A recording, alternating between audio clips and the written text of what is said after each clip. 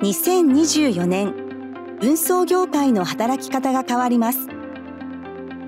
トラックドライバーの荷待ち時間の平均はどれくらいか知っていますか？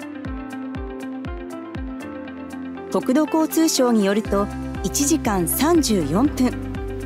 1時間以上は全体の約半数に上ります。荷待ち時間発生の要因は様々ですが、その一つにトラックバースのスペース不足による荷造り作業の遅れが挙げられています。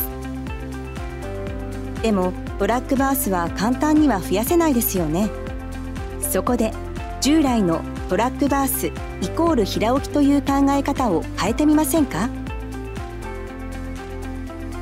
オカムラはトラックバースの空きスペースである上部空間に着目。その空間を有効活用できるサイビスターをご提案します。サイビスターはシャトルがラック内のレーンを走行し、パレット品の大量保管や入出庫の効率化を行うシステムです。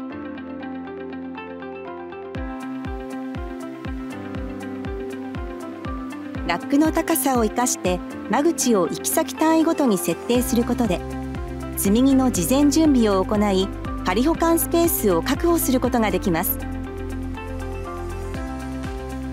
さらに事前準備ができていることでトラックが接車次第、積み荷を探すことなくサイビスターから出庫し積み込むことができ、荷待ち時間を大幅に削減することができます。